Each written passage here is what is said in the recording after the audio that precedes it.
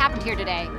We had Americans from around the country, from Alaska, from Rhode Island, from Michigan, descend here in ground zero of the first site and the last site of children detention.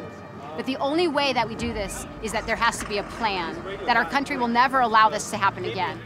We have to make sure that we don't stop until this country does right by immigration policy and stops forever this racist, xenophobic attitudes about immigration, which has made this country the strongest country, the best country in the world. We saw leadership coming together from around the country. We saw Latinos, Americans come together and say that we are bigger than this.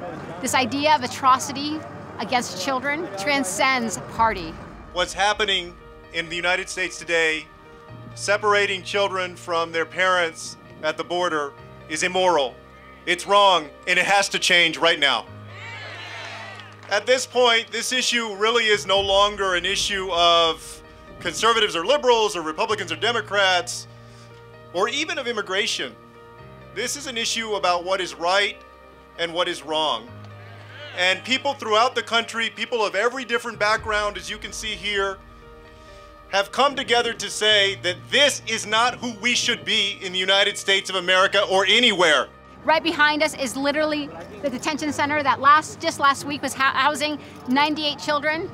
As of this morning, they had 260 children now housed, and they're expecting to grow expansion for over 4,000. We have to reject this zero tolerance policy because it makes zero sense.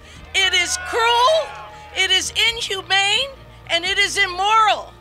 And we must insist that these children who are intense in 100-degree temperatures be taken and reunited with their families now.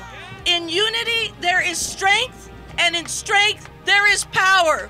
The only thing that makes a difference is when we, all of us here in the United States of America, that we stand up for justice and we take the actions that are necessary, that we can then make our country what it should be, one of peace, one of justice, one of democracy.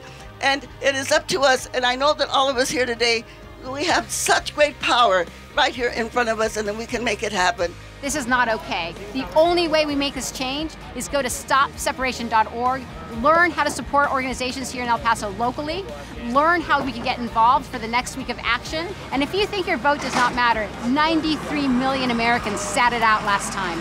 There's an abuse of power right now going on, and we have to have every single American present so that we stop abusing children.